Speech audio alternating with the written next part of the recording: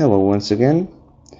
I'll now show you some of the basic features that BEESOFT 4 has, and also how to print a part that you will need to repair the machine. First of all, you will need to connect to the machine using this button. In order to do so, make sure the printer is connected to the power, it's turned on, and the USB cable is connected to the computer. Then press this button. If this connecting does not disappear and show as ready, like here, you should restart both the computer and the printer in order to make sure everything connects correctly.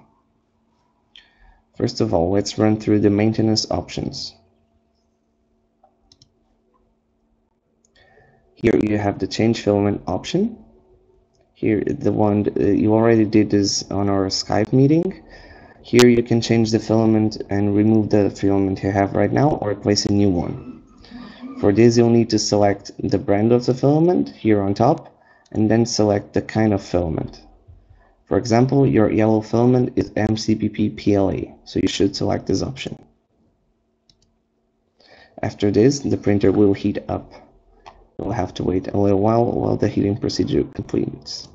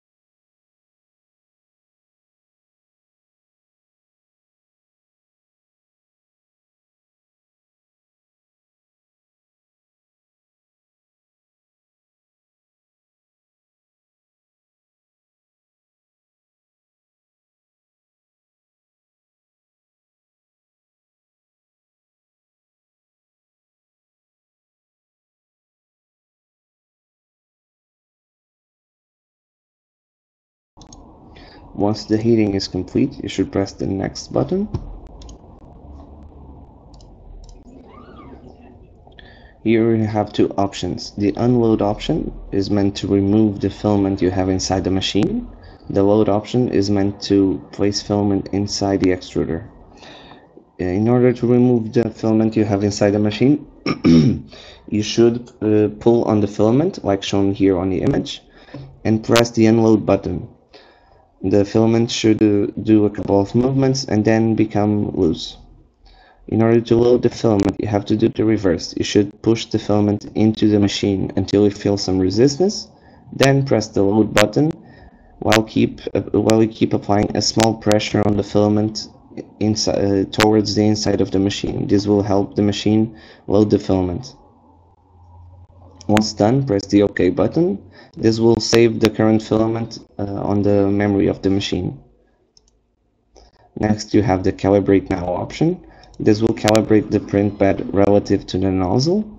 You should place a piece of paper like you see here between the bed and the nozzle and adjust the bed upwards or downwards until you have a good resistance on the paper. You should feel the paper dragging, but the paper should not be stuck in place. Once this is done, please memorize the amount of strength you are applying on a paper. Right now, you'll need to replicate the same resistance using the thumb screws you have on the bottom of the bed. On this first step, you adjust the screw on the left when the printer is seen from the front. On the third step, you do the screw on the right. Please make sure all 3 points have the same resistance on the paper, otherwise you'll have bad printing results. Once you finish calibrating, you should do a calibration test. If the calibration comes out successfully, you should have a straight and continuous line around the bed. If it has small holes or gaps or some stray filaments that came loose, you should repeat the calibration procedure. If you repeat the calibration procedure and it does not work, it might be time to change the tape on top of the bed, as it might be too dirty to adhere to plastic. Next, you have the extruder maintenance option. This one allows you to solve clogs on the nozzle. You only need to do this if you have any print issues, and you should only do this if you have the maintenance kit that has special needles to clean the nozzle. You can also switch the nozzle to a bigger size or to a new nozzle. That is in case you have a clog that cannot be fixed with the maintenance kit, or if you're going to print TPU flex like shown here.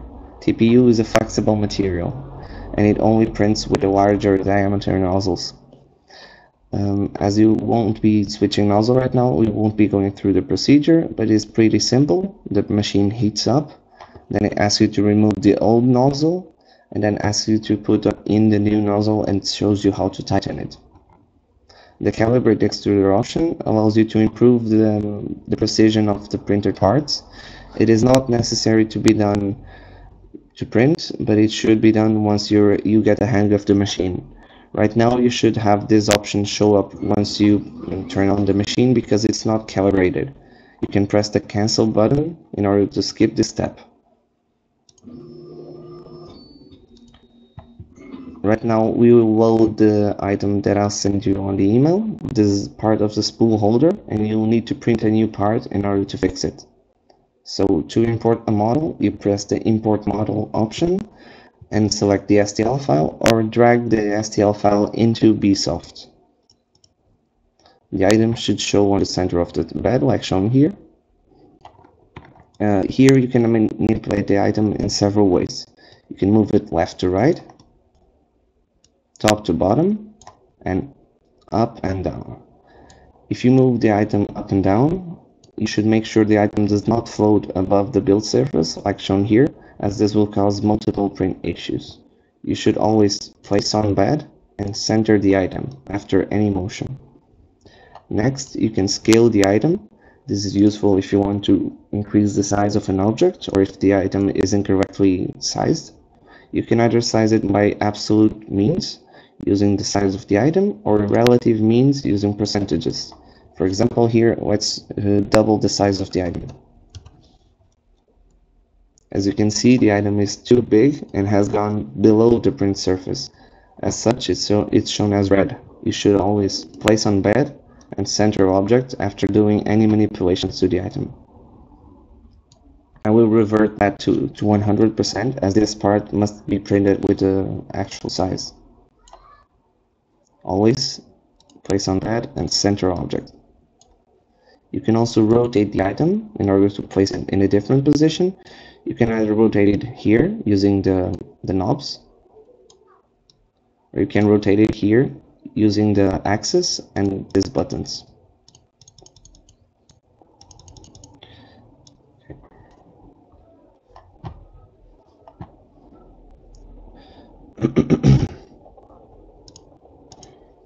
As you can see here, the item is very tilted, and you should not try and print objects like this. If this happens, you should delete the item and place it once again. Here you have a shortcut of the last item you add, but if it does not show here, you can always drag and drop or press import model again. If you're going to print multiple instances of the same item, you should use this button, close an item. This will make a copy of the item. As you can see here, the item just went outside of the print bed and as such is shown as red. To fix this, you need to move it inside the bed. If, for example, you're going to print multiple instances of these 3 items, you should save this as an STL. The STL is nothing more than the name you give to the 3D models that you can 3D print. For example, let's call it 3 times spool holder. As you can see here, you have that item here, and you can add multiple instances of these 3 items already packed. This is useful if you're going to make a big production. Right now we are going to place just 1 item, so we need to clear the bed. You have an option here, clear platform. This will take everything out. We can now add the spool holder item, just 1 of them, on the original size, without rotations or movements. Make sure the item is placed on bed and centered. And after this, you can press the print option here on the bottom right. Here you have multiple print options. The first one is resolution. This means how high each layer of the print will be. The thicker the resolution, the faster it will print, but less details will show up. The higher the resolution, the more time it will take, but it will have a better resolution. Usually 0.2 is a good sweet spot between time and quality. Here you can select how much plastic goes inside the part. For example, 5% of the part will be filled on the inside, 10%, 20 and 40. Usually 10 and 5% are the most used options, as they have a good resistance without using too much plastic.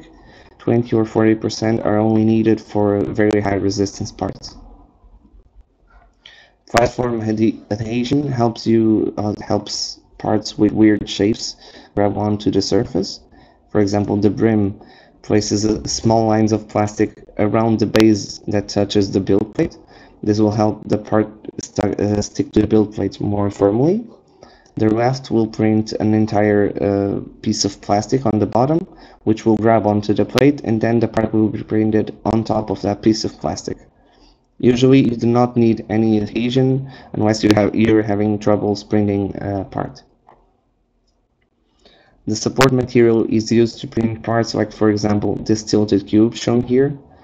As you can see, the cube would only touch on this small tip on the bottom, and this would cause some print issues. As such, you need supports to hold the walls.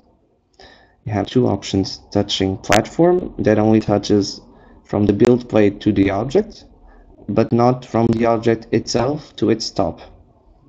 Like shown here, on everywhere, everything is supported. Touching platform only supports the bottom of the item. Usually this is enough for most uses, only very complex shapes need the everywhere option. For this part, we'll select 0.2, 10%, none, and none. After selecting all of the settings, you can press the estimate button. This will give you an estimation of how much time it will take to print. Your time might be a little different because the machine I'm using here has a 0.6 nozzle, a thicker nozzle, so it prints a little faster. After seeing how much plastic you'll use and making sure you have enough plastic, you can press print. The printer will now transfer the file and start printing on its own. If you have any issues while printing or have any doubt about this procedure, feel free to contact us.